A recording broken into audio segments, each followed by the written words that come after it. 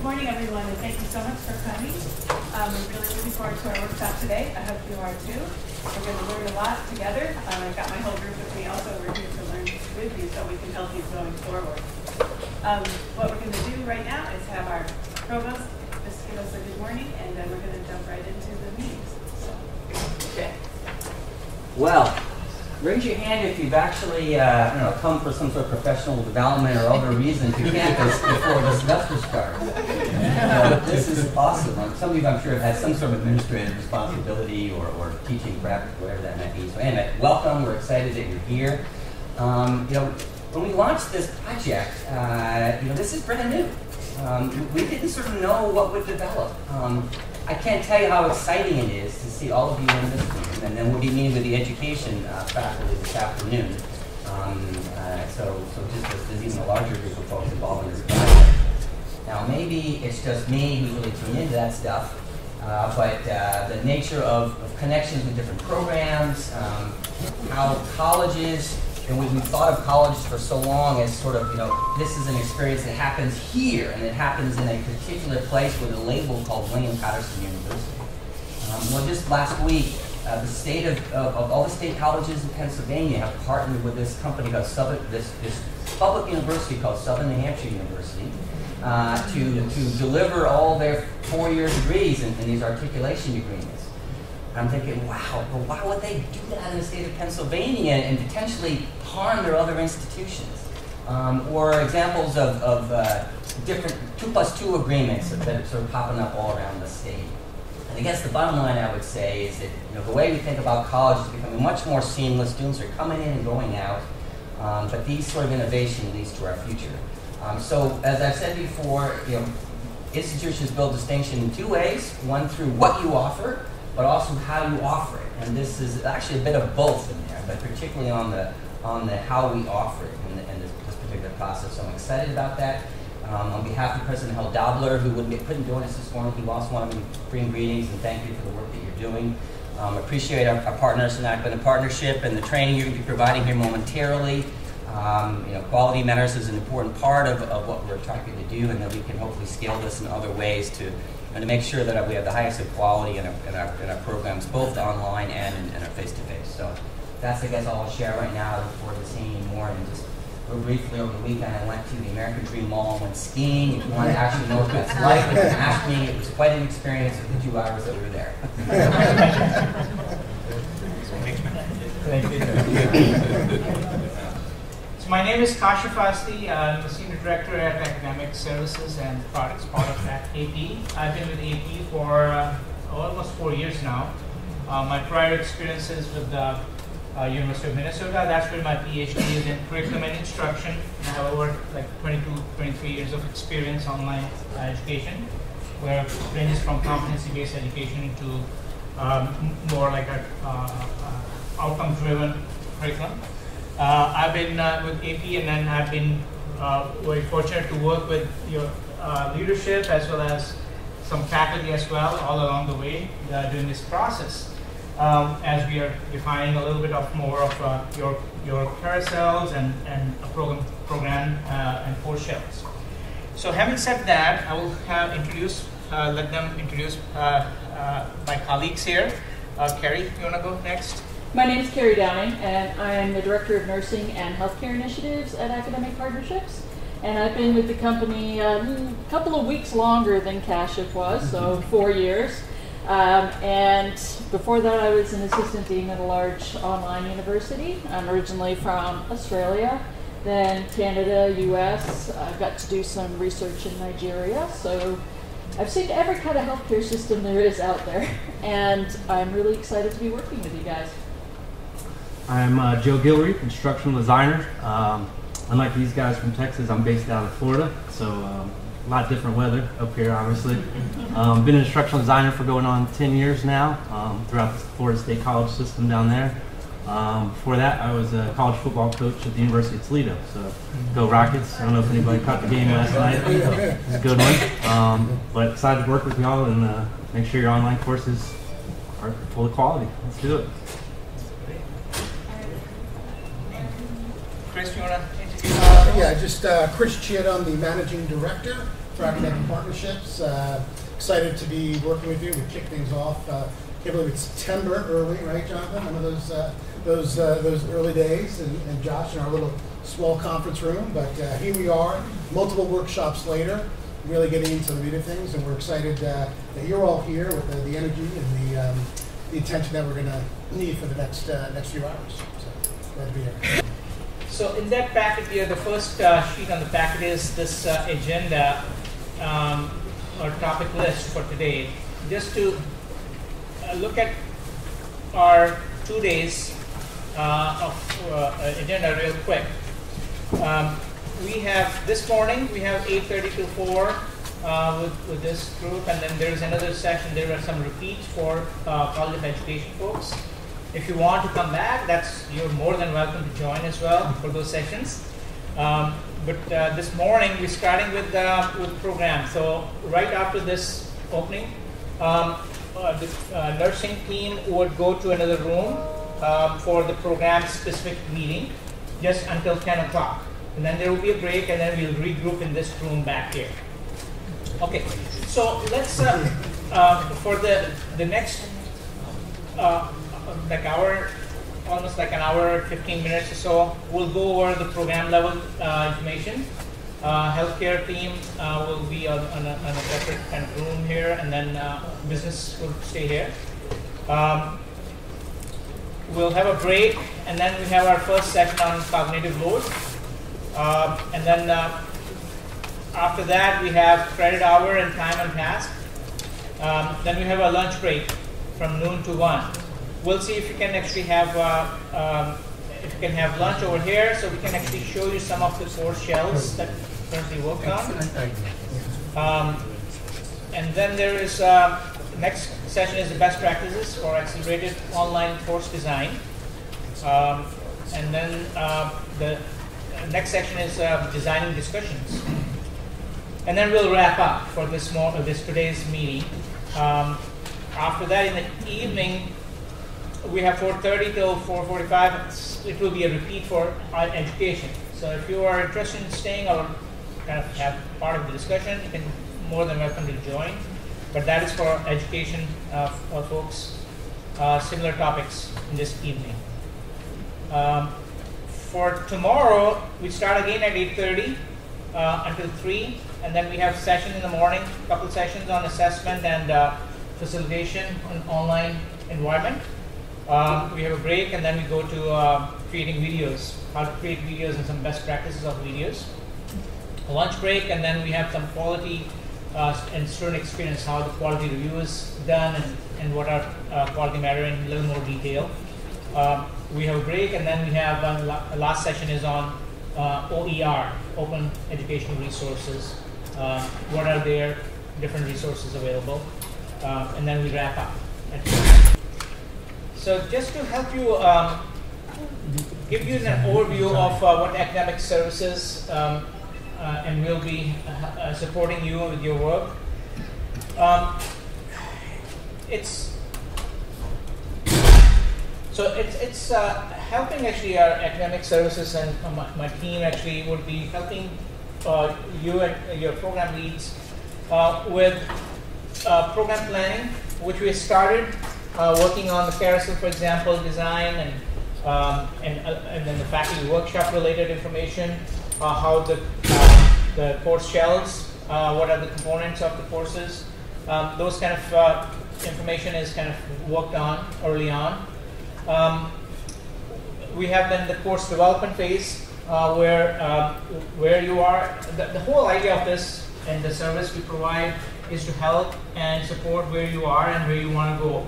And from our own experience, as well as from research-based best practices, we try to help actually and give you some ideas and brainstorm some ideas how to make accelerated online a quality program. Then we have a quality review process. Each course development, once it's completed, there is an independent reviewer who is quality matter certified. They review the course for usability perspective. They're not going to provide you feedback on content. Again, the curriculum belongs to you, as well as you decide on what changes to make in the curriculum.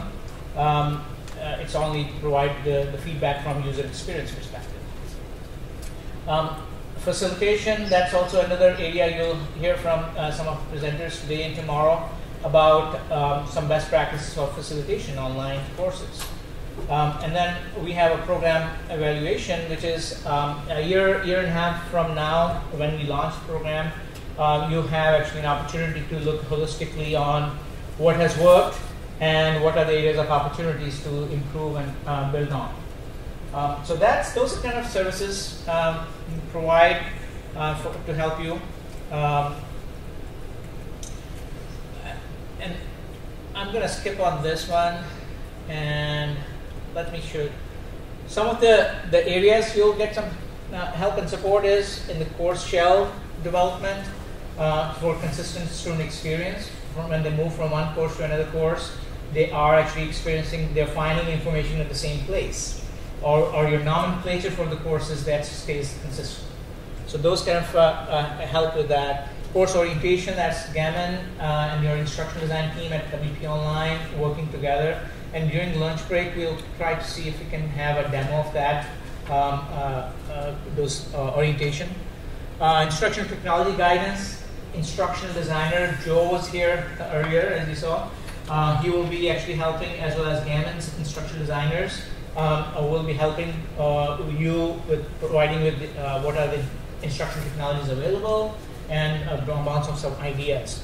Faculty e-commerce, that's a resource actually you'll have access to. It's a password protected repository of lots of best practices, guidance documents, some best practices. That's faculty e-commerce. Twice a year we have a faculty grant program. So you as a faculty can submit a proposal for a conference, or you have some unique way you're presenting your course or designing your course. You can. We have already given almost $400,000 worth of grant to faculty for their innovation, so they can go. You can go and present at a conference, for example, and that covers like partial cost of your presentation. And course component resources, we also provide some. Like a PowerPoint, if you want, actually you can create like your branded PowerPoint shell, so that in each course, whenever faculty are providing information on PowerPoint, it has similar look and feel from the shell perspective. Any question about this? I don't know if it's now is a good question. But we have, some of us have already developed online, and we use publishers' packages. Yes. So do you have agreement with these publishers? Can we use their PowerPoints on your platform, or we should design everything from scratch? Very good question. And those of you who have online, I don't know if you heard the question. The question was about the publisher's content. Absolutely. You could continue to use as you have been using now.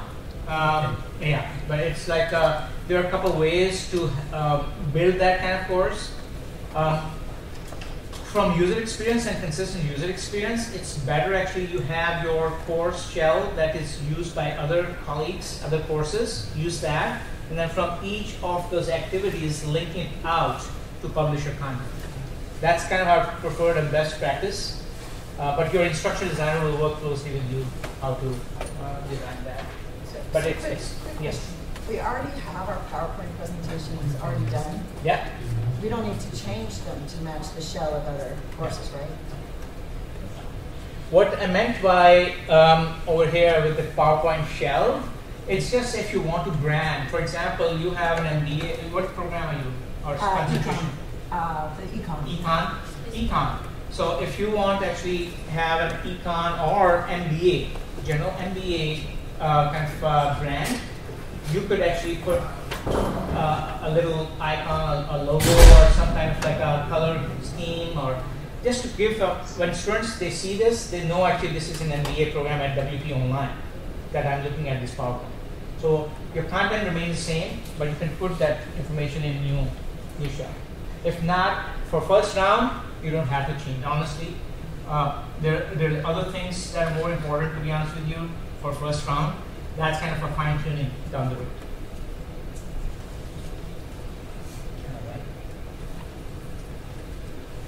So real quick about the process, program development process, and that is there is a 6-month process from like a kickoff to first start of the course. First 4 to 6 weeks, that's where the discovery and program planning is happening.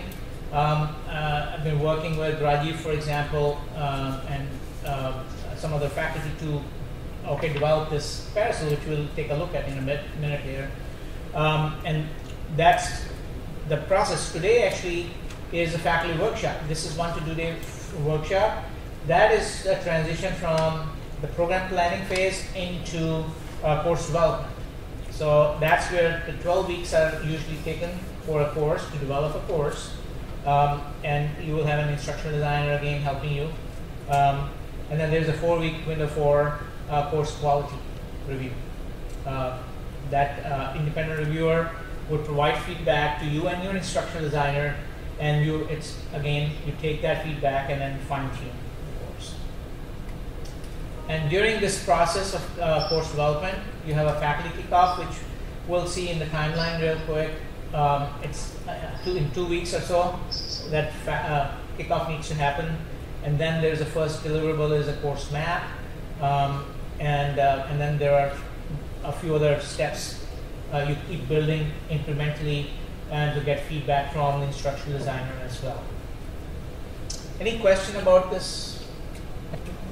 And you all can read this, right? Just kidding, just kidding. Yeah, this is okay. Great, thank you. So based on the carousel we just looked at, we created this timeline for the courses.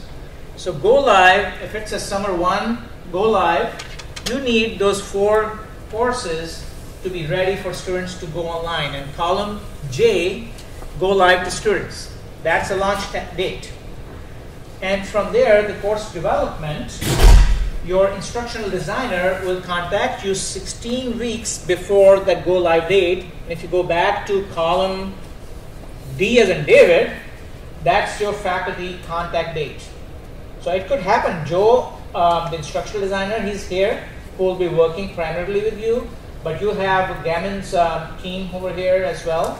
They will shadow that process. So you have on-campus help as well as online through Joe from AP. Yes. If I could just, note that a decision was actually made, yesterday to delay the go live. Oh, okay. Into the middle of the summer. That doesn't mean that we're not going to start. Yes. Right away to keep going.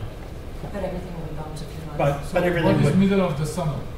everything would bump up, Like July. Start July, right? and it would actually be, I think, July 13th. It would July, be July the beginning date. So then each one would move down almost a session plus a week. So- then the next one would be like August 31st or something. So our recommendation would be to continue with, if you want to delay it by like a week or 2, that's fine, but continue this momentum as you are building. So you're ahead then. Yeah, I mean, part of the reason is it was a very tight schedule to begin with. If we were going to make a go live in the middle of May, and it was also going to cut the marketing time down to maybe only 60 days instead of an ideal, which would have been about 4 months.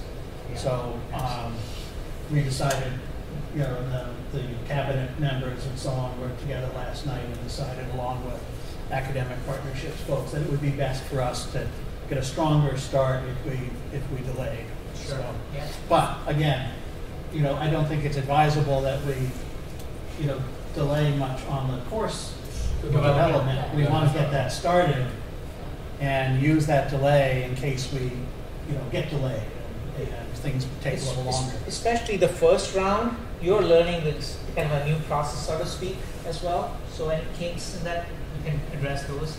Sorry, you. So just bump each one. Do they have that file? Cycle. Yeah. No, not yet. Would you be kind enough to send it to us so we can? Absolutely. Yeah. So that's based on the It's carousel. very useful. Yeah, sure. But maybe with the new dates. With the new date. Yeah. Yeah. Are So people if you gonna- can bear with me, I think we want to make sure that the previous document, the carousel, is finalized. Yeah. Then you will have more accurate information because the courses may move Yes. on the carousel. Once that's done, I'll build this and then send it to Rajiv and he can share it with you. And because the decision about the delay was just made yesterday Last afternoon. night. And then the calendar of the start dates gets approved by cabinet tomorrow morning. So that way, those changes can be made and it can go out. Yes. So Once we have again the updated carousel and it's created, so your faculty contact, they will contact you over here 16 weeks before it needs to go live, approximately. And then there is a course map. That's like a first deliverable. Course map, you probably have done it in one form or shape or even thought about it before. It's nothing new. What it is documentation of your course learning outcomes and how they align to different assessments, how you know actually students have achieved those, and then design your, what are the learning activities you're going to be designing, module over module over module. So that is at a high level of blueprint, we call it. And we'll go over that in this afternoon session as well. So that map is done. And then there's a first touch point, which is like after the map is done, then you start building it in your course shell. That's Blackboard course shell, and you start building. And we approximately say that, yeah, you do like 25% of the courses built at this first touch point. And then your instructional designer is there to review and help you with any question that you have or any help you need. And that's done. Then there's a couple other touch points, and the third touch point is when you are 100% done, you have built the course, and then again your instructional designer is not only giving you feedback at these touch points, they are available for you to, if you are trying to kind of create an activity and you need to brainstorm some ideas, what technology is out there. You can email instructor designer and set up a time for a Zoom meeting and then brainstorm with them in between these dates. Once the course is completed, then we have this 4-week window for the review. So this course goes to another person who has never seen this course before, and they give like in a week or so, they give you and your instructional designer feedback on your course. And again, the focus of their course, their feedback is not on the content. It's only on the usability, which means that if there are any instructions which are a little confusing, or no instructions sometimes, they will provide that feedback to you to add this, clarify this, those kind of things. So a rubric actually is okay, yeah, it's not adding up, for example, or some those kind of feedback. And then you get that, you have about 2 to 3 weeks to refine, take that feedback, refine it, so that course is ready to go live. So now we're going to talk a little bit about cognitive load, the credit hour, and time on task. So before I get started, I'd like to ask people, so what do you know about cognitive load? I have cognitive overload right now. I think we know that. That is probably one of the more common statements I get. I think I'm in overload, or I know when I'm in overload, but that's about it. All right. I always like to ask, double check what people are aware of. So when we are working with students and when we're developing a course, we want to make sure that learning is manageable. So really we're looking at a couple of different things. One is we want to consider how learning occurs, how we can help students retain information, because it's wonderful that they came to our class, but if they don't leave with something, then it probably wasn't as useful as we would have hoped. We need to make sure we're keeping a mind on the credit hours, so how many hours can we even put in our class. And then for this third one, we want to double check how long it should take to do different things.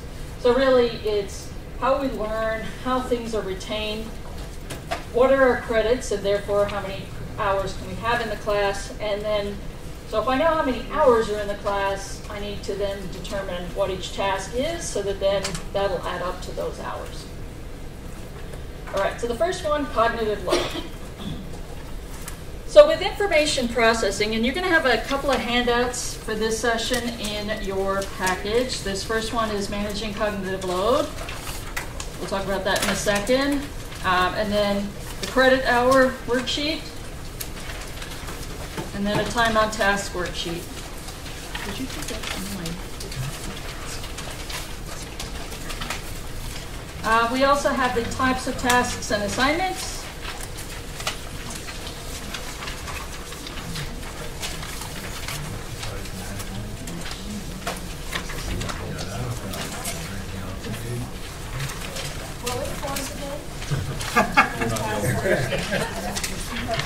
Managing cognitive load, one of them. Next one, credit hour worksheet. Just having you pull them out now so that way when we get to them you will have them ready. Excuse me. Yes. Could you give a copy of these documents to Dr. Shikari? Yes, all of these will be provided to you. Yeah. The next one here is kind of been folded the wrong way around, but it's the time on task worksheet. Then types of tasks and assignments.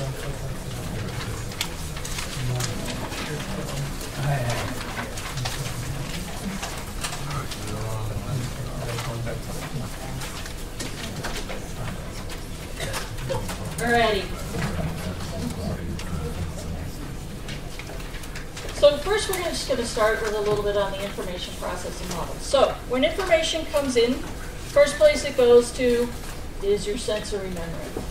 So think of this as you've heard the music in an elevator, right?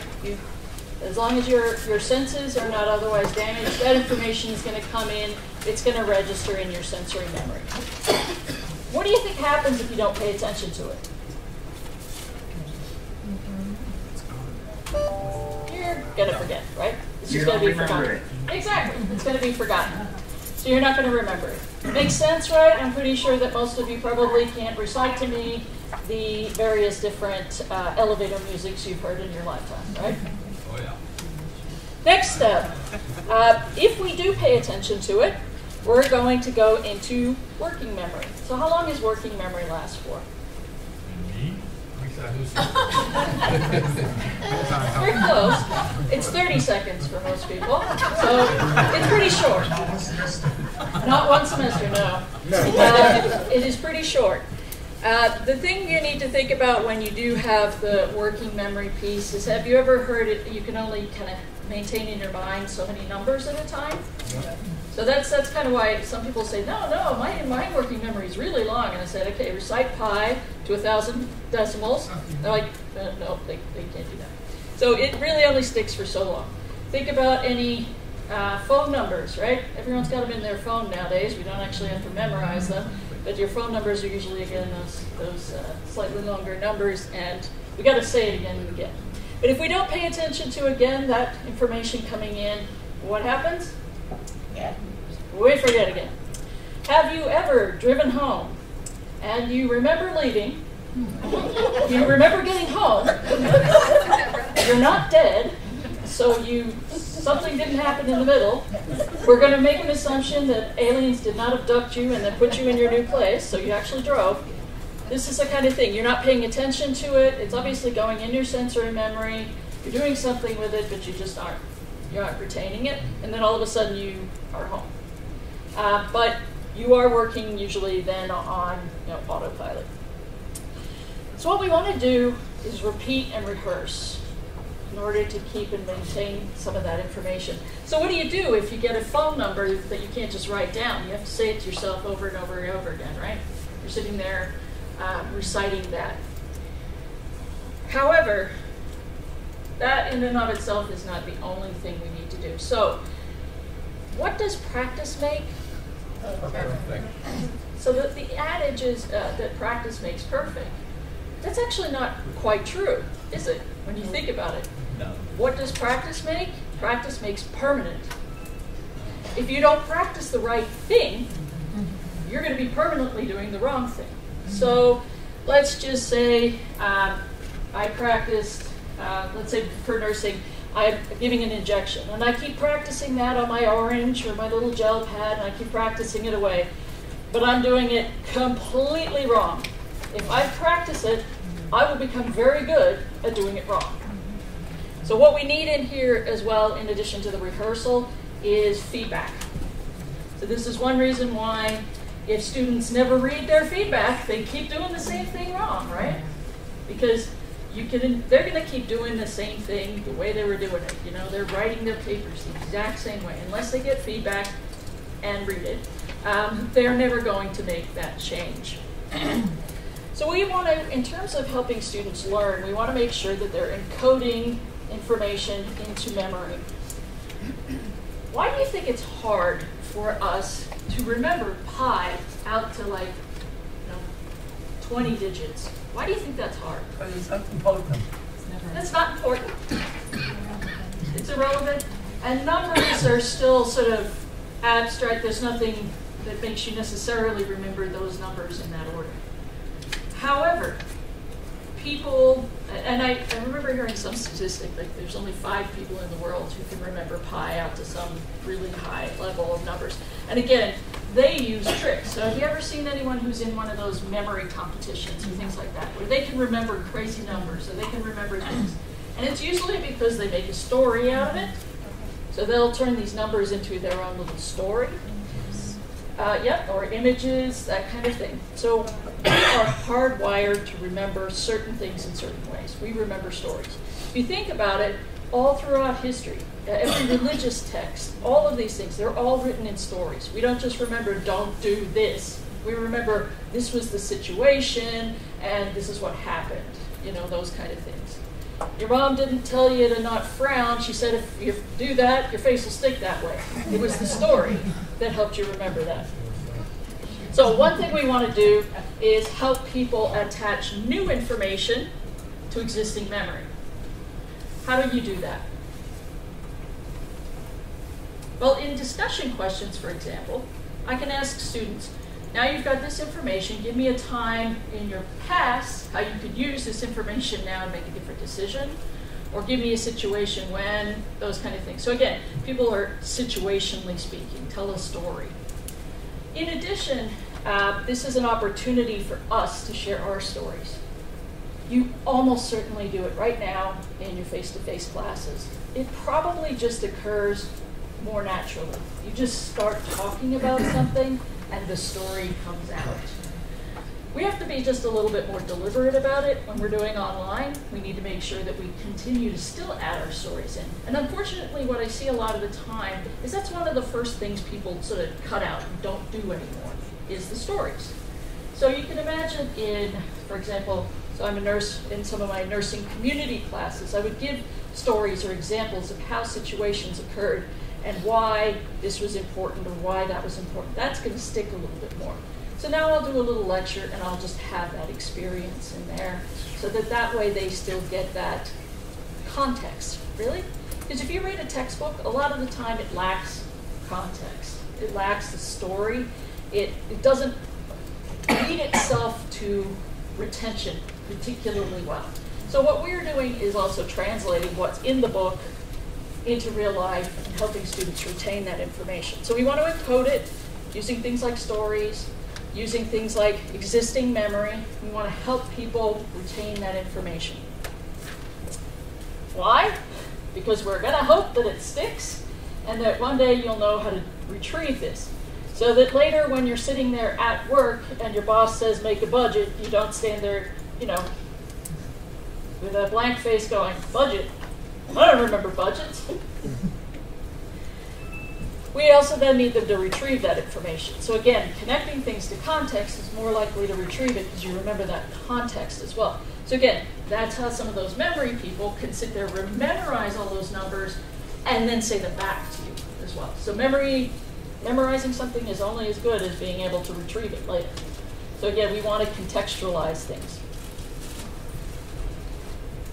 All right, so this is exactly where cognitive load is really managed in there. And what we're doing here is when we're trying to move things from working memory to long-term memory, we've got to manage that. We've got to help students to retain that information and learn. So this is your sheet here. We're going to talk through some of these different types of processing pieces and what we can do to help students. So it's not all bad. There are things we can do to help students. Now, again, at the end of the day, people will do or not do what they want to do, but we can certainly enhance or facilitate this experience. So one of the first things we want to do is help reduce extraneous processing. So what does this mean to you?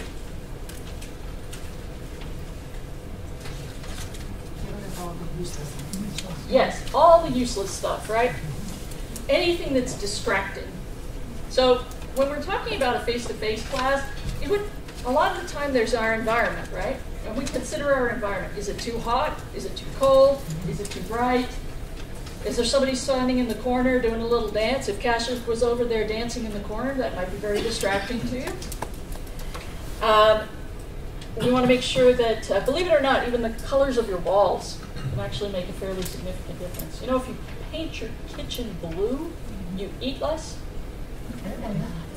Which I'm fairly convinced most people who I tell that to go home and paint their kitchen blue. So, but it's the truth that a lot of these things in our environment have a remarkable effect on the information we retain and what we do with things. I remind students that in their, even when they're doing online stuff, they need to set up a really good station where they can work. Although all of the commercials always seem to imply that you can do everything all at once, right? Like they said in my nursing group, you can be a mom, you can go to school full time, you can do aerial acrobatics, and you can work full time. And you're like, probably not all at once, and probably not quite that likely, but unless you just don't sleep anymore, in which case your cognitive processing is going to slow down too. But as you can imagine, sitting at like a table with the kids screaming in the background, the TV on, somebody saying, hey mom, where's dinner? Or hey dad, do something. That's not going to help you very much when you're trying to study. So you do need a spot where you can set aside those things where things can be quiet and that you reduce the distractions and that kind of thing.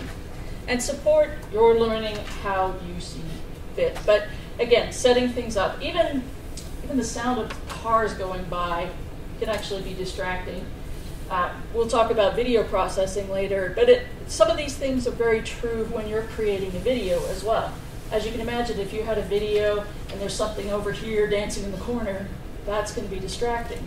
So we don't want that for our students because they're going to watch that thing. Do you remember Clip It? The little paper clip that used to pop up all the time? Hey, can I help you? Go away. Go away. He was distracting. He's gone away now for that reason. In addition to the physical environment, we also want to make sure that our electronic environment is set up in such a way that we reduce a lot of that extraneous processing. So we are going to talk to you guys, and later on we're going to show you a common course shell. And this is not designed to take away any freedoms or anything like that. What it's designed to do is give consistency from course to course. What we want our students to do is complete the assignment, not spend 2 hours trying to find the assignment, right? So if the assignment is in the same place in every course, I no longer have to worry about that. So it's have some consistency and those kind of things as to where stuff is, how you move from place to place, that kind of stuff. And that's very advantageous for the student. You decrease the amount of cognitive load. They're burning up on something that is completely irrelevant when you think about it. We also want to make sure we keep in mind certain colors as well. So you want to have that sharp contrast. Has anyone seen it where someone's put like yellow on blue? It is very hard to read. And that will be very distracting to you. So that's good not only for cognitive load reasons, but it's also required for your ADA purposes as well, because somebody with any kind of visual processing issues is going to have a hard time with those lack of contrast. You've probably seen slides that are huge, like they've got 12-point font from top to bottom of information. Problem with that is it's not something people can read, and then they're not listening to you at the same time. They're doing one or the other, and they're not getting the point of either because they're splitting their concentration. So what you really want to do is make sure that the slide is supporting what you're saying, but not be what you're saying. So that's why it's good to do voiceover PowerPoints and have a minimal on there so it supports what you're saying as opposed to being it. You also don't want to have like crazy distracting stuff. So we've seen PowerPoints where every single one of those letters up there on managing cognitive load was a different color. It is remarkably irritating to the eye. And you will sit there and you will look at it for a while instead of paying attention to what's on the slide. Animations, anything that's sort of distracting, try to keep to a minimum unless it's absolutely necessary. So if you're demonstrating a process, you may need an animation, but don't have animations just for the sake of animations. Make sense? Any questions? All right. Next one, support germane processing or focus. What do you think this means?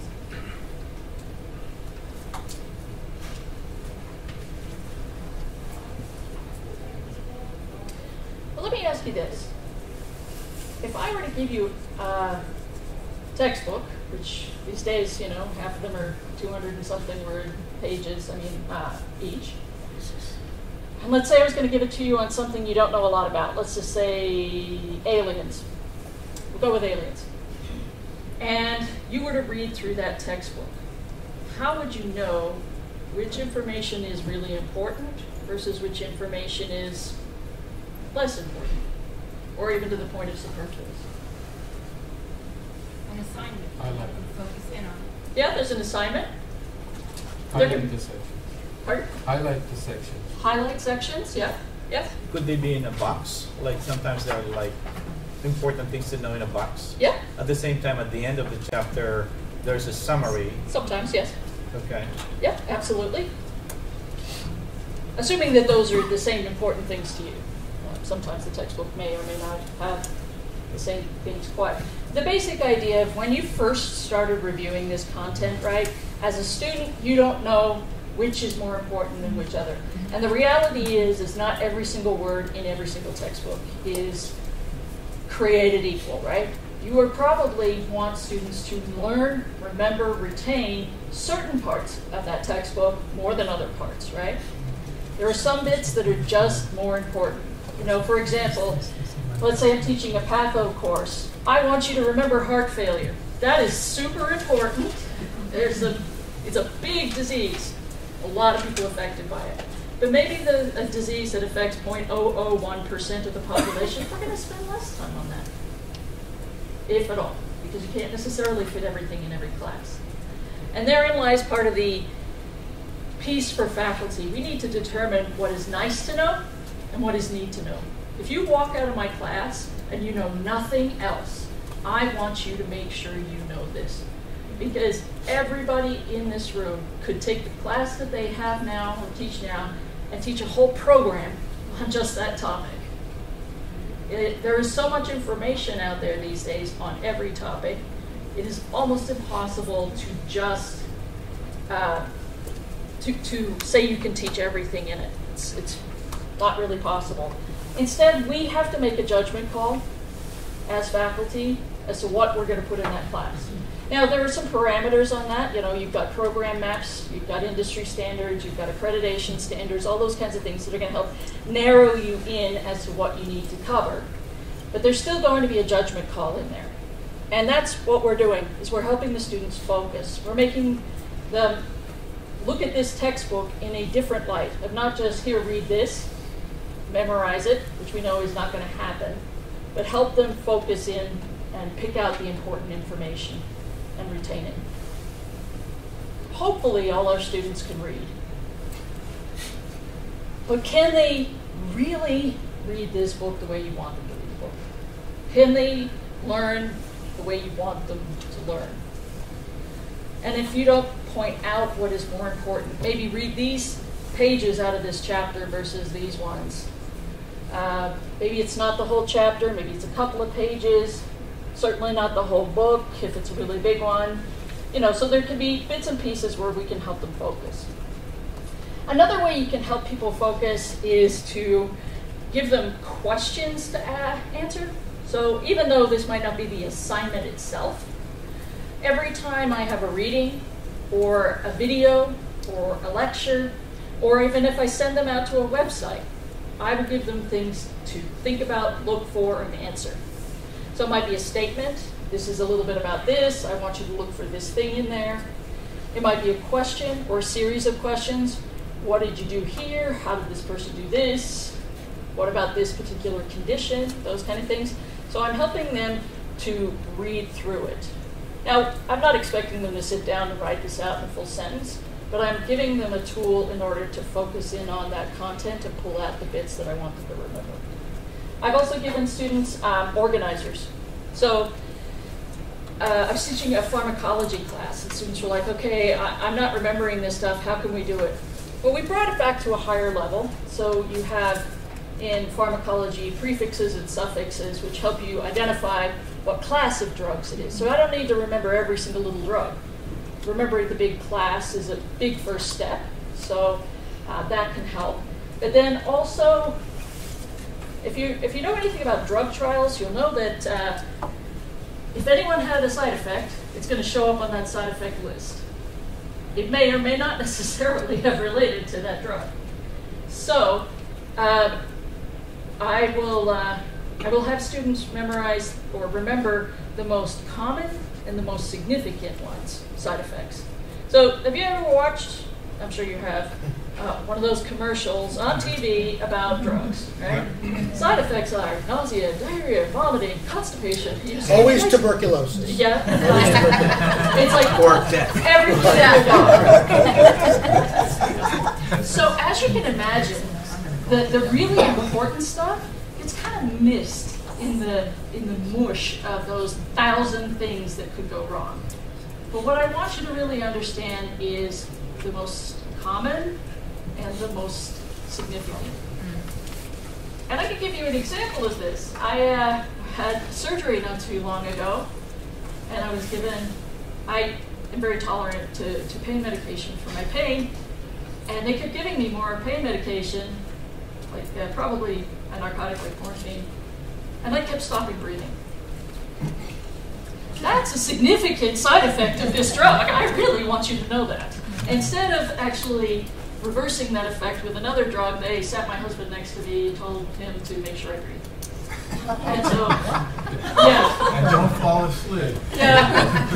And then they went on lunch. And after telling him how to shut off the O2 sat monitor too, I said to him, it's a really good thing you like me. You could have offed me, right? But you can see how I wanted. Yeah. Is this in Texas? Yes. Is it a veterinarian? Where did you go? Oh, it's really sad because I went to a Baylor and that. Wow.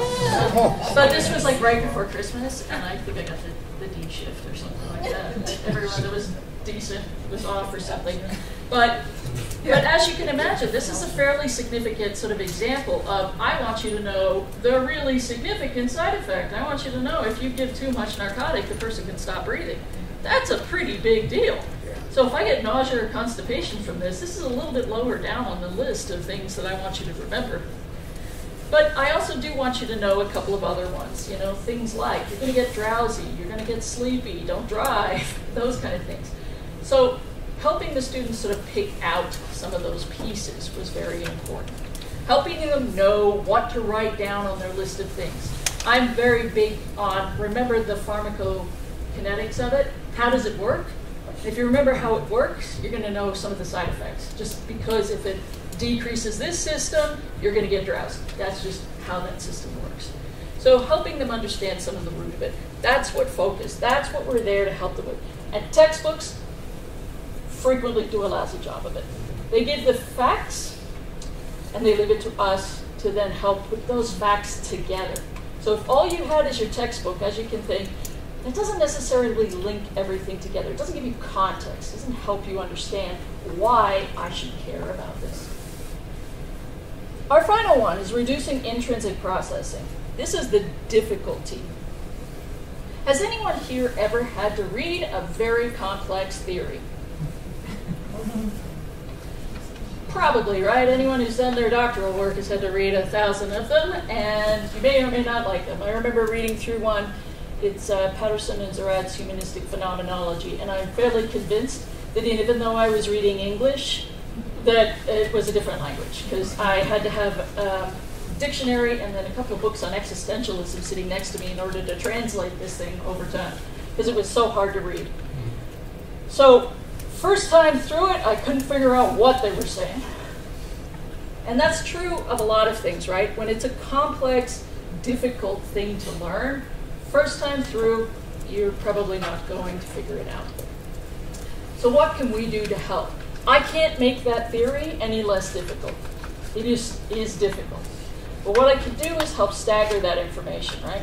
And we do this intrinsically with other things. You take Class A before Class B because you needed to know Class A information before you could know Class B information. So we're doing this at a program level already. We just don't always do it at a course level. Sometimes at a course level, that big, tough theory may be at the last piece, but we didn't break it down all the way through. So consider breaking things down. So it would have been helpful, for example, if they taught me existentialism before I learned this big theory. So that way it would make sense. So breaking those bits and pieces down. And it can occur across different courses.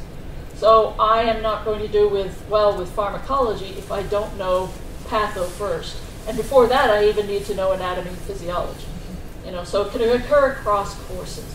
I need to know what your body is and what it does, then what's going wrong, then I can help you fix it. But if it doesn't occur in that order, it sort of doesn't make sense anymore. Try to fix something I don't even understand. It's the same thing. If you have a larger, complicated kind of information, help students scaffold that information. Could be in assignments. You have a little bit of an assignment here, then you move into a little bit of the assignment here, then so on and so forth. One reason why I love scaffolding assignments from week to week is because I like to force them to read my feedback. How many students have you had that didn't read your feedback? Fairly convinced everybody has seen it, and it has frustrated you beyond belief because you've spent the time putting that feedback in there and they should have read it. I've said to students, you know what? I don't know if someone else taught you this before. So I'm going to be a little bit more lenient the first time I see mistakes. But the second, third, etc., I'm going to get harder and harder and harder every time I grade you because you are not learning in my class then. You are not taking the feedback, you are not interpreting it, and you are not integrating it. I had one example where a student didn't do so well in week 1, didn't do so well in week 2. Week 3, she suddenly did a lot better, and I said, what changed? And she said, I read your feedback. So, again, by scaffolding that, I can also help clarify when it's a difficult concept if you're not getting it. I can help put in some of that feedback and say, okay, you're not quite understanding it, here's this piece. Again, we frequently do this ahead of time with some ideas, just don't always with all ideas. So keep it in mind. Well, here are some other examples if you wanted to write any of them. We'll give you these PowerPoints afterwards, but here, uniform design, again, explicit instructions. And I also encourage you, let's just say you wanted students to have a great deal of creativity. So you didn't have a rule as to where things should fit, We usually our rules or our boundaries, you can do whatever in here. But if you're open and you're like, knock yourself out, give me something awesome. I did that with a really good kind of more art project with students in a nursing class. And I was like, nope, you've got freedom. Tell them that. Because an instruction that just leaves it vague and open is scary. And you are going to spend way more mental time fussing about what you should do instead of actually doing it. Worst assignment instructions I ever saw were, what is your philosophy on learning? So in this particular circumstance, when they said, what is your philosophy on education? I'm like, so I could answer, good, it's good, I like it, it's outstanding. There was not a really in-depth understanding of what they were looking for. Which again, I said to the faculty member, If you want this open, just tell them, I have no expectations, or this is an open question deliberately, you know, be creative, that kind of thing, then that's fine. Just tell the student that. If otherwise, you're going to want to have some details. And in this circumstance, I know that the faculty member had very specific requirements because you saw the complaints the next week when all the students failed the assignment. And so if you have specific expectations, then you do want to provide those specific expectations to the students. So you're not giving them the answers, you're not telling them what to do, you're just being detailed on what you are looking for. There we go. Again, focus on what is most essential and important to the outcomes. You can't cover everything. I'm always having to remind people, you can't, it's not possible. You're not going to remember it either as a student, so focus on what you really need them to focus on. It's actually said that you will remember less than 5% of what is just lectured at you. So it's just not the way to go, right?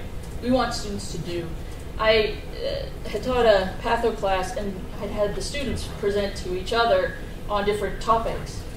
Inevitably, whichever topic the student presented on, they did phenomenally well in that section on the tests. Always. And that's because, again, you remember a lot more of what you have to teach, in part because you don't want to look like an idiot.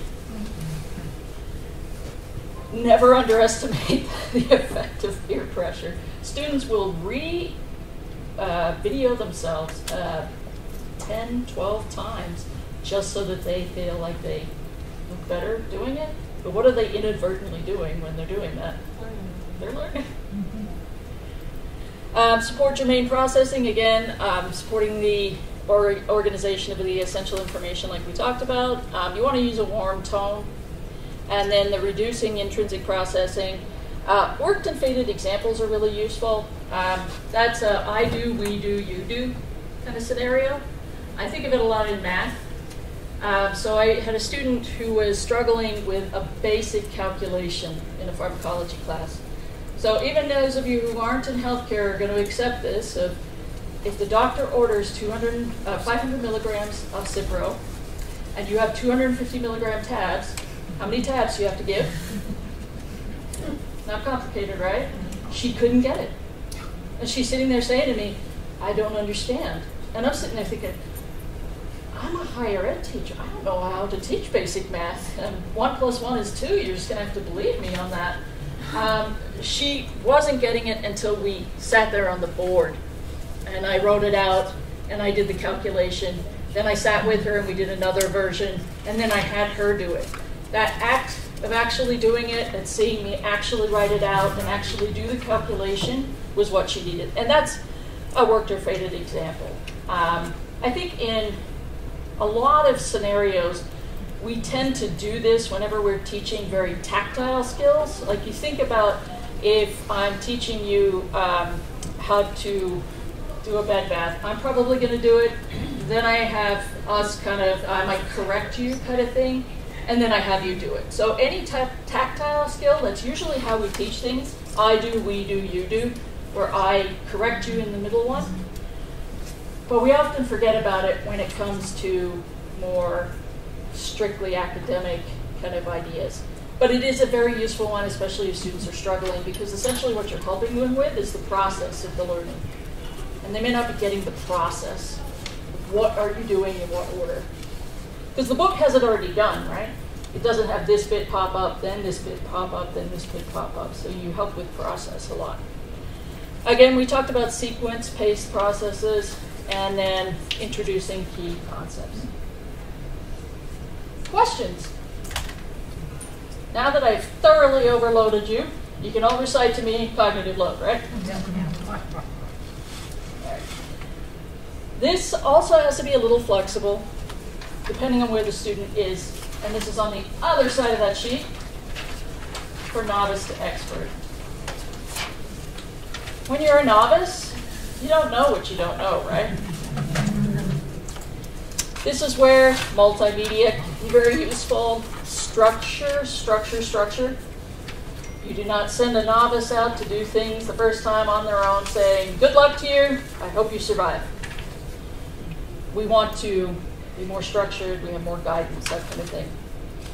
demonstrations, worked examples. This is where checklists are very useful. Again, you haven't reached the point where you kind of know what steps you're supposed to do. This is where I tell students, I'm not giving you quick fixes or shortcuts. I need you to learn it this way first. Over time, you'll find shortcuts your own way, but I need you to know it from start to finish. Think of a musician, right? They had to learn all of the bits first before they could start doing something cool and creative. But if you don't know your basics, you don't know how to read music, you don't know how to play your instrument in the most basic way, you're not going to be able to do something cool or creative. It's going to sound weird.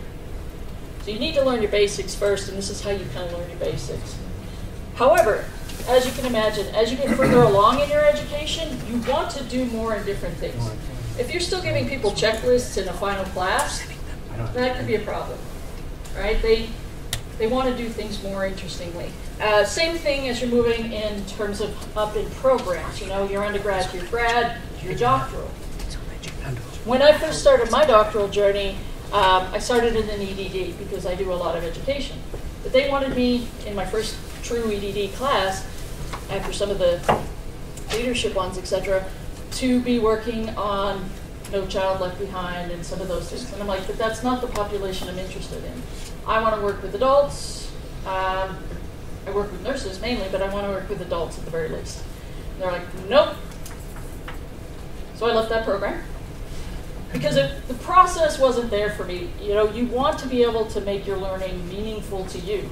And I couldn't believe it. The program director said to me, just get the paper and then you can do what you want. And I said, I'm not spending 4+ years doing this if I don't enjoy it. So there's a certain amount of control you want over your learning at a certain point.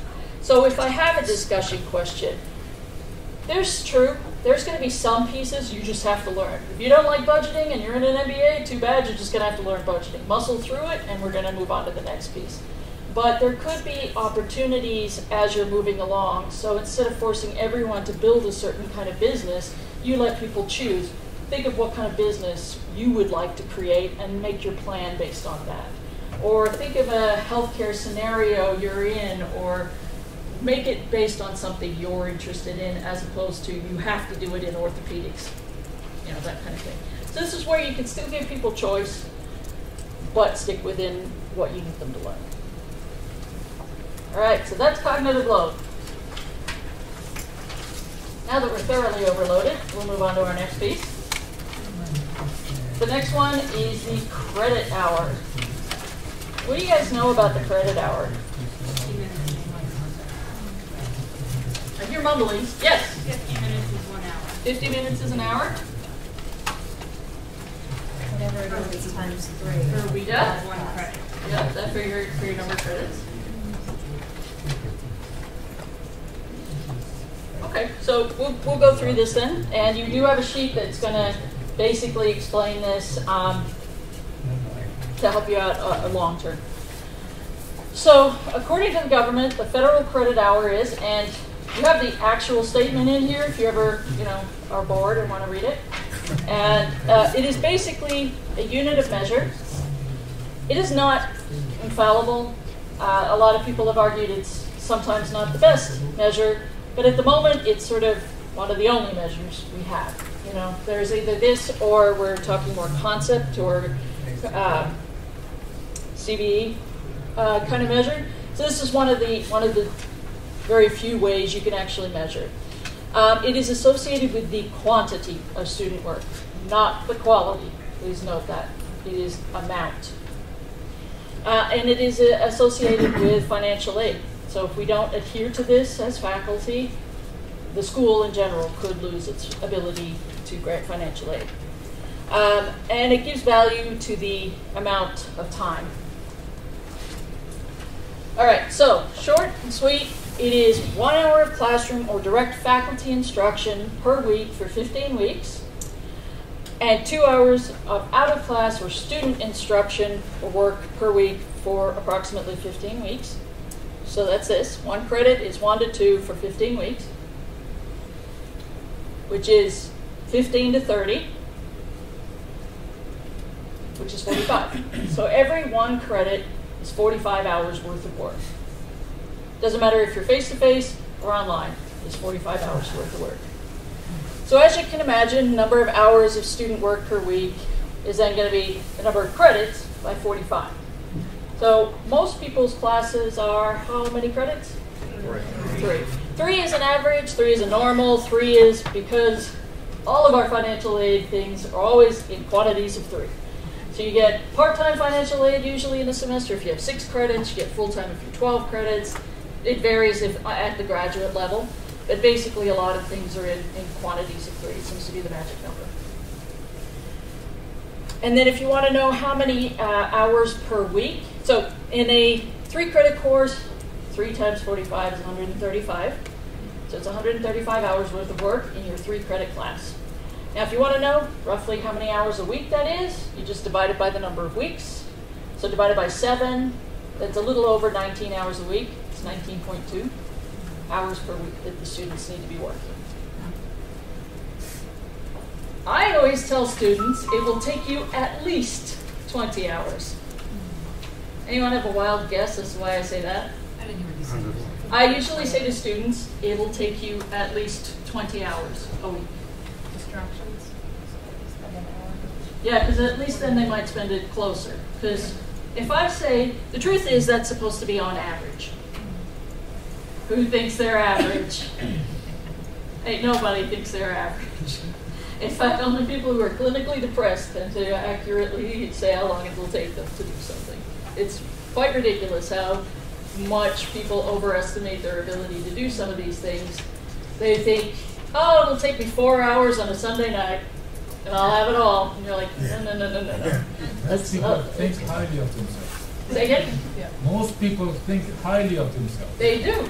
And, we don't want to make them clinically depressed, so we want to... Go right along with it. I like me. Exactly. We want to keep their self-esteem decently high. But by saying something like it'll take you at least, there's a slightly greater chance that people are going to spend closer to the amount of time. Do students always spend 20 hours a week? Probably not. No. I'm going to say honestly. But at least that way I'm sort of setting the expectation closer to what they might do. So it was interesting, when I was at a Board of Nursing meeting for deans and directors in Arizona, the head of the board had decided to do an example with us to sort of prove this point.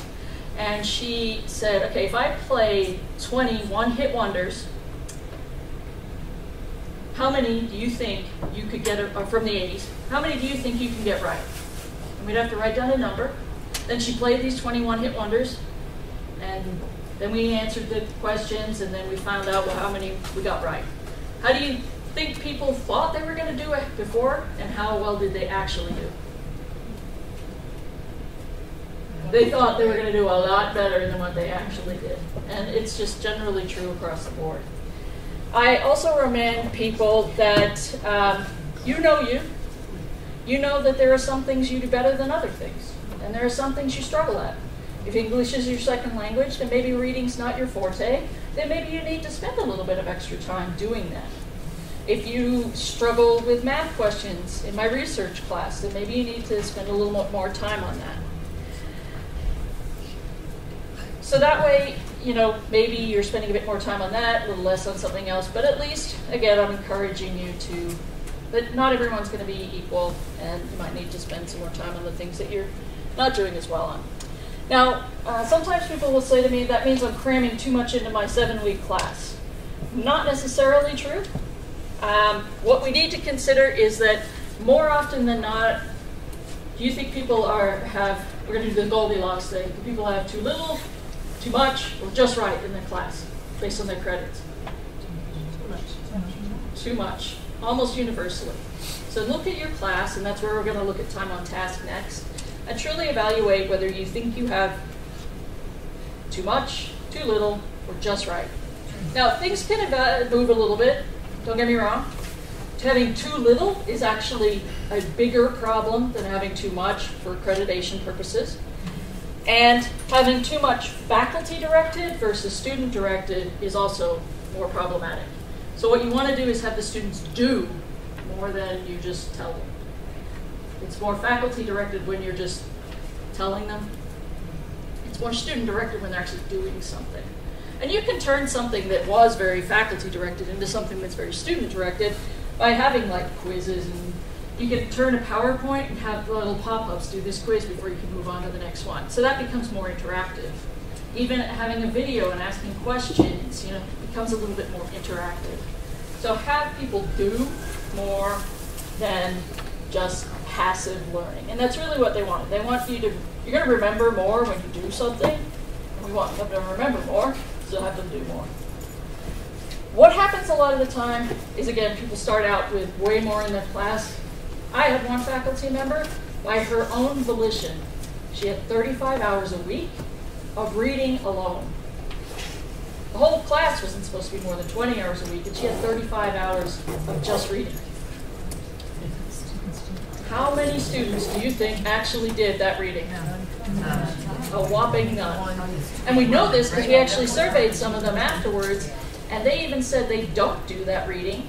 They look at the assignment and they go backwards and read only that which they think is important for the assignment. People will make judgment calls. And keep that in mind. They will make a judgment call. Are all things created equal? Probably not. So there's probably a reading, a video, a journal article, a website. Something in your class is probably more important than something else. If you leave the judgment call up to them, they may not read it. They may not look at it. They may not work with it. All things created equal, if you had 3 articles in your class, now if you had 15, they're probably going to open that up, look at it, and say, I'm not doing any of them. When it looks overwhelming, they just say, done. Now let's just say we dropped it down and we had only a few. You're far more likely to at least do 1 or 2 of them. Which ones are they going to pick if they have an option? The shortest. But is the shortest the best? Maybe it's not. Maybe you want them to read the 20-page article, and you just have that as the thing to read. And then you can put some other stuff in a nice-to-know section. I'm not suggesting you have to get rid of everything, but you can. Now, there's seminal works that are going to be older, but the other thing that we did, what I did with this faculty member is she had a lot of stuff in there that was just old. It wasn't seminal, it was just old, and it needed to be removed anyway. Because what happens is we do this a lot of the time. You go to a conference, you read an article, you do something. Boy, we keep putting in. How frequently do you take stuff out when you keep putting in? So your class that was reasonable when you taught students 10 years ago in the same class is now this full because we keep putting in, you rarely take out. And trust me, I'm just as much guilty of this as anyone else. I have to go back over my classes because I've convinced I have enough work to teach 3 classes of anything. And it's good to have some prep stuff. Students might ask you questions that you're just not, that's not within the normal scope of the class, so you can answer questions for sure. But really taking a look at how much stuff is in your class. Is this doable? Is this reasonable? Now, if your answer to that is yes, so be it. If this is absolutely necessary, that you have this in this class, then that is absolutely necessary. But it's just an idea of taking a look. And sometimes the thing that we got married to a long time ago, like, again, same faculty member, really loved this one assignment she did where she actually had students go to the state capitol and watch the state representatives. And they said, that's nice, but most people in an online environment don't live next to their state capitol. You really want them to be driving that far? She's like, I didn't think of that. In addition, because the program had morphed over time, that same assignment was now in another class. So they did it twice. Because she really liked the assignment, she originally created it, but because objectives moved to another class when they realigned things, someone else also liked that assignment, and they put it in there. I mean, word for word, these assignments were the same. So keep that in mind as well. It doesn't belong in your class is the other thing. Sometimes when we don't have perspective of where students are doing things in a program, we may feel, I've got to cover this because I don't know if you're going to get it somewhere else. So also talk with your fellow faculty to see whether or not it's being covered somewhere else. And needless to say, if I'm teaching a patho course and I think well, if students don't know anatomy and physiology, they can't understand patho. If I go and try to teach you anatomy and physiology and patho, I'm not fitting that in a 7-week class, guaranteed. So I need to rely on certain other information. There can be things where you say, look, if you don't remember this, here's a good site to go look at it. So I'll send students to like Khan Academy. If you don't remember the anatomy of the liver, then I need to send you somewhere so you can. That's not part of my regular piece, that's on you. So just keep that one in mind. Are people covering it somewhere else as well? All right. Next one is time on task. So the logical question after thinking about how much can be in your class overall is, well, I need to figure out how to add up to the 135 hours. So how long does it take to do each thing so I know how many things I can put in my class, right?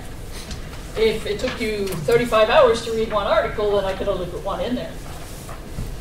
Again, on average, so we're not going wild. Oh, one other thing I just wanted to say about the amount of hours per week. Keep in mind that at 19 hours or 20, that's one class at a time, that is part-time. When you have 2 classes at a time, that's 40 hours a week. By anybody's stretch, that would be a full-time job. That is full-time. That is one reason why most students can't go full-time and work full-time. That's why a good chunk, of like 85% or so of students, usually go part-time. It's a very large number because, again, even if they try to go full-time at first, sometimes they realize they can't handle that load as well. So it is. Now you get some people who I'm convinced that they just don't sleep or something. You can.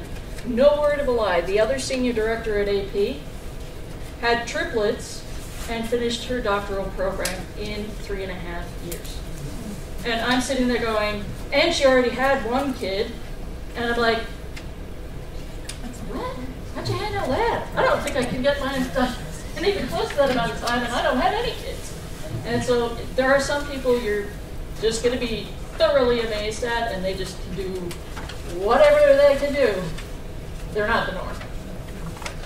In addition, people say, well, 20 hours a week is too much to do in 1 week. But remember, if you were doing semester courses, you'd be doing 2 at a time to meet part-time financial aid.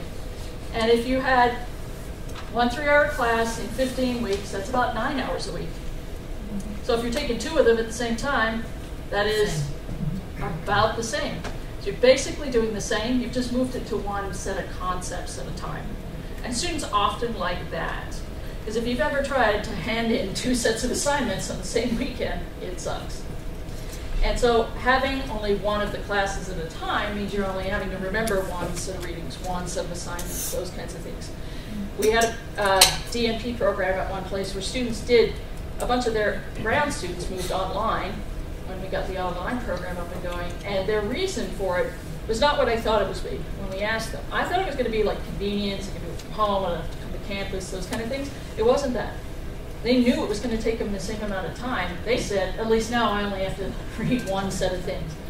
Which, it's fine if these 2 things were related, You're taking stuff that's conceptually, but if you're taking things that are wildly different, calculus and English literature, you're doing 2 sets of very different readings, 2 sets of, so having 1 at a time at that point can be very helpful. So it is the same amount of work, or ideally it should be.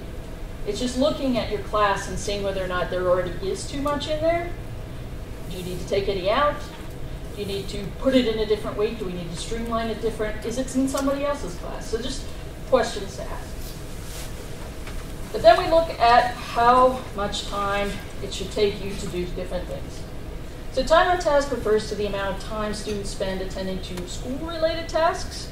So again, this relates to cognitive load because this is the time you actually spend doing stuff, not finding stuff, that kind of thing, or like finding the assignment, it's actually doing the assignment.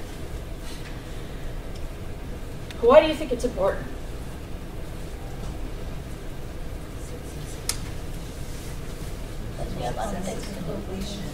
The 7 week. We have a Yeah. You got a lot of stuff to do. You got to figure out how to fit it in a 7-week course, and you got to decide what's more important than something else, right? And that's going to be hard to do if you don't know how long it should take to do different things. It's very easy to overload a course when you don't think about time on task, because you say, oh, this is awesome. I love this article. This is great. This reading is awesome. This video is excellent.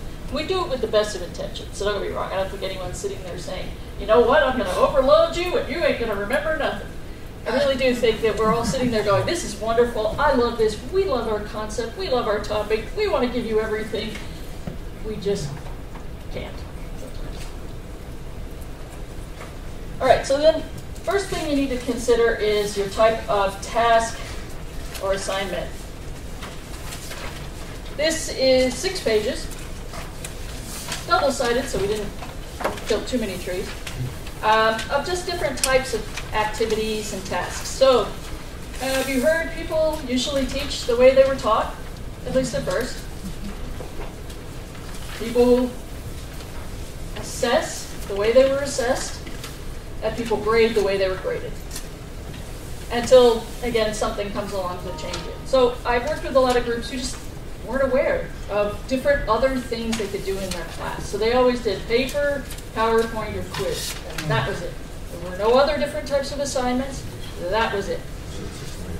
But not everybody learns the same way. So if we know that people don't always learn the same way, it also stands true that people also don't necessarily get be assessed exactly the same every single time. I'll give you an example. I did an art project with some of my nursing students in a class that was on complex communication and caring. And so I asked them to go out and find a very caring or uncaring situation they were either part of or witnessed. And then they had to do something artistic on it. And they had to present that to the class and bring in some of the research and theory to explain why they thought that was caring or uncaring according to the literature. Well, let me tell you, people say to you they don't want to write another paper, but when you tell them to do something different, guess what they all want to do? Can't I just write a paper? Because it's the comfortable option. Not the easy one, it's just the comfortable option. If you want people to do something different, take away the comfortable option. Because I guarantee you, I would have had 90% of my class just write a paper. Because they all came and asked me, and I said, no. You need to do something different. I need you to think differently and conceptualize this in a different way. At the end of the day, although most of them bucked me initially, they all actually ended up loving it. They said it to me in the classroom, they wrote it on my evaluations, and my family is still in the area where I was teaching, and they still go up to my mother, who works at a Costco, and say how much they remember that class. I can guarantee you I don't remember some of the classes where they, just did boring stuff. That was one where they actually really remembered it and it stuck with them. One student totally blew me away. She did a painting, and it was of a very uncaring moment. So it was 2 nurses just changing a patient and talking over them. Yo, how was your day? So the patient was very not there to them. And so she painted a picture, and she had the patient sitting in a field, and she had her knees pulled up to her chest like she was sort of scared and vulnerable. She was naked because she was vulnerable. She was faceless because nobody could see her.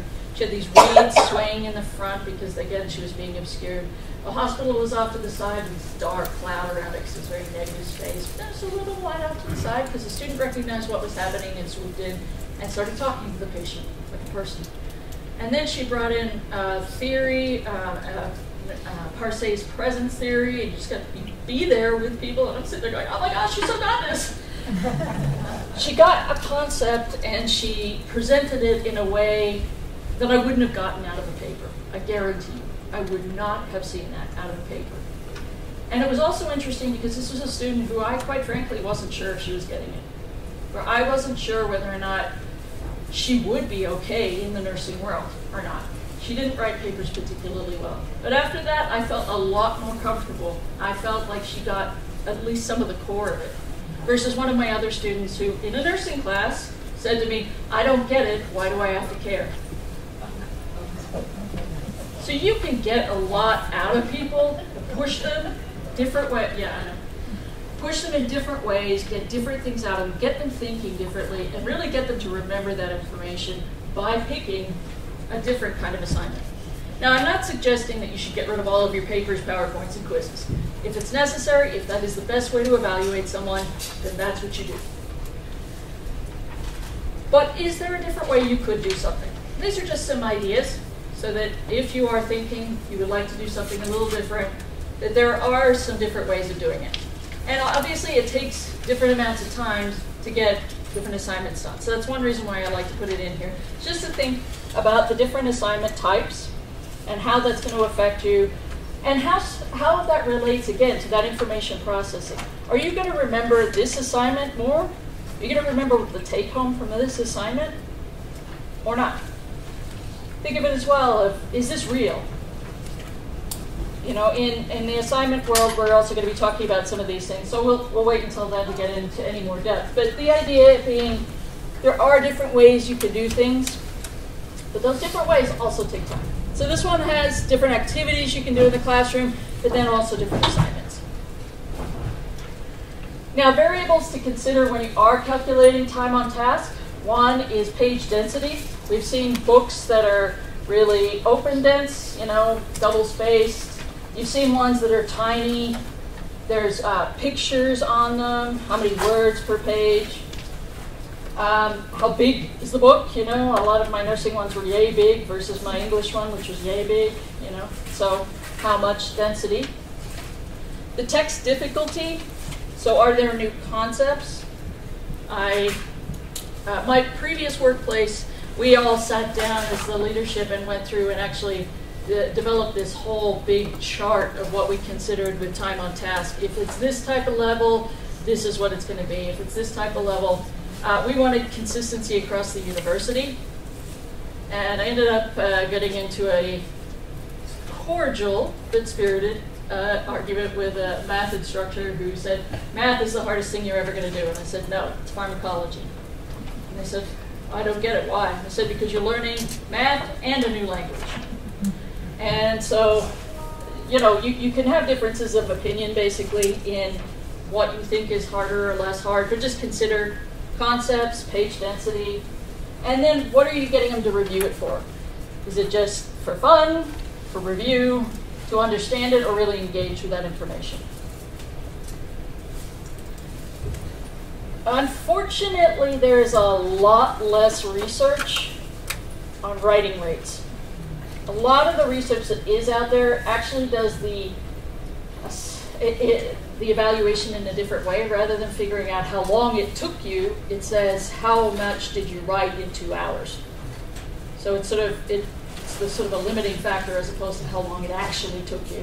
There's also a bit more out there on people with certain learning disabilities, but not a lot out there on just your average person.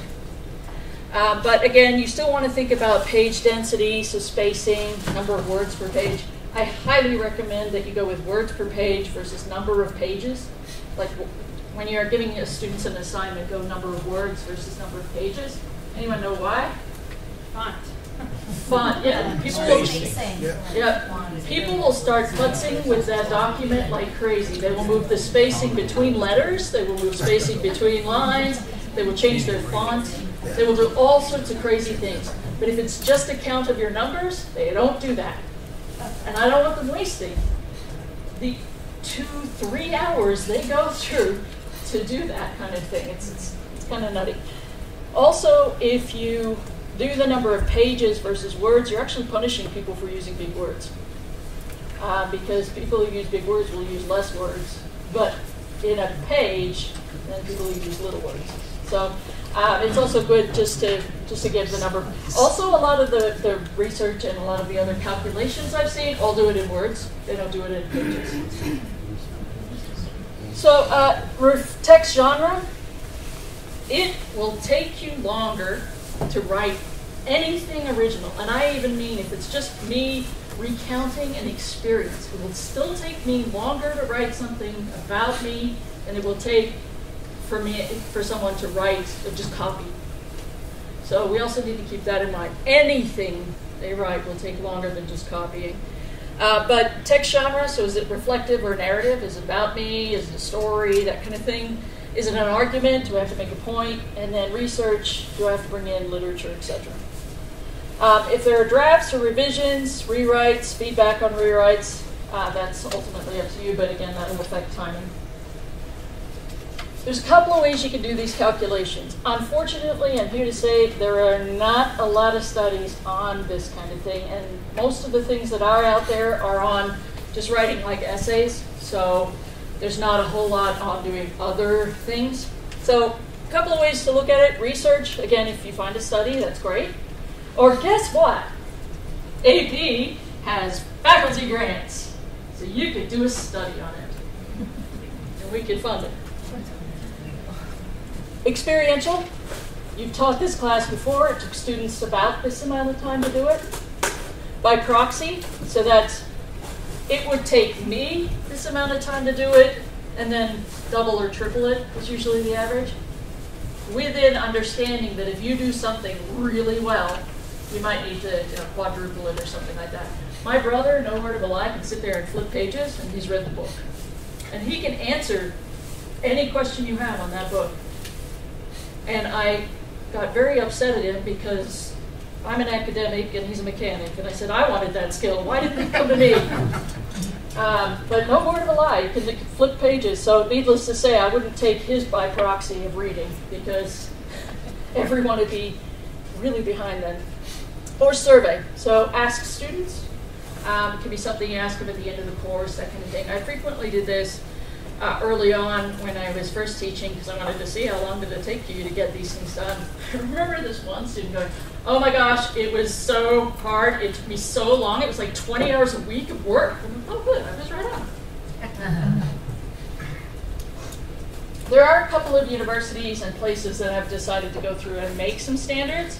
This is a super cool website. Rice University, they actually have a calculator. Now again, this is only going to do certain things.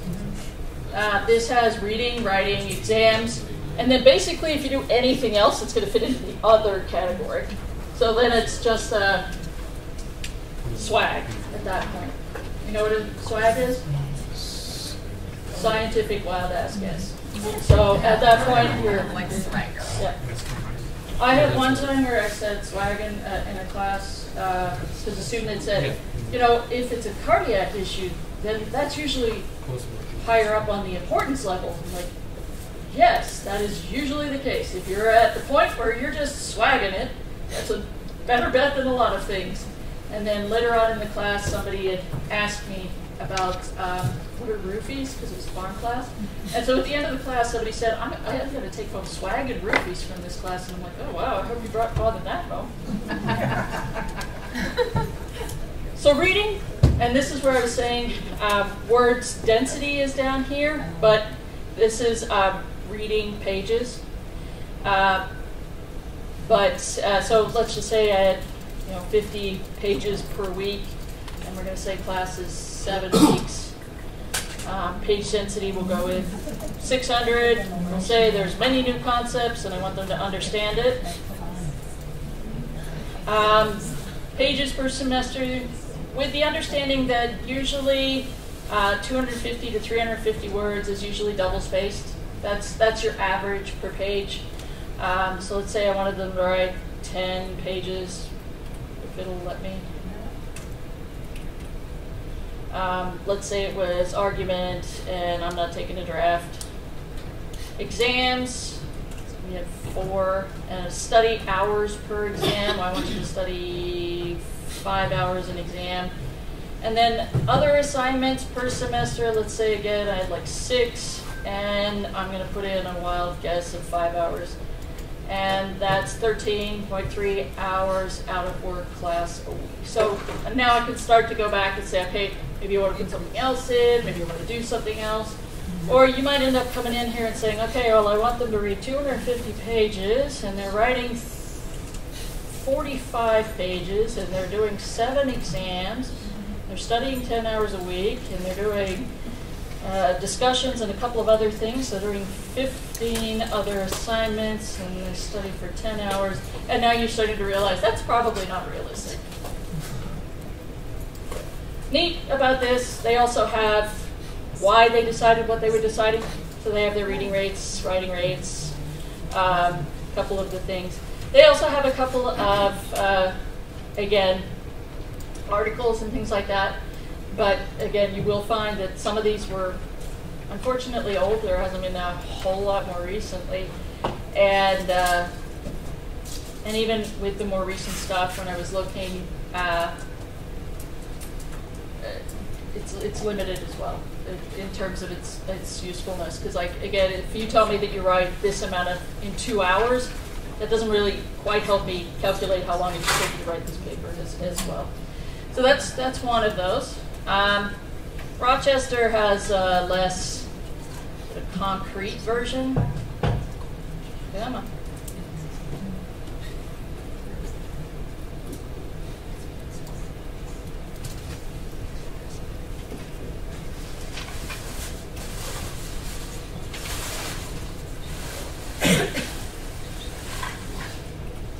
Theirs is a little bit more about what should I do, how should I do it.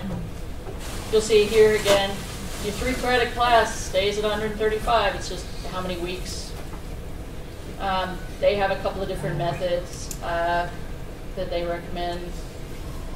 And again, just looking at how long, it's more of an encouragement. And then this is sort of some basics, like small group project meetings, should take you an hour or so.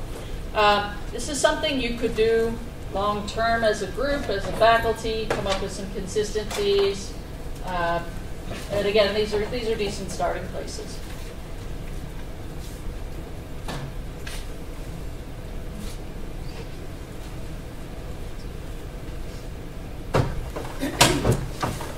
All right, so any questions about time on task?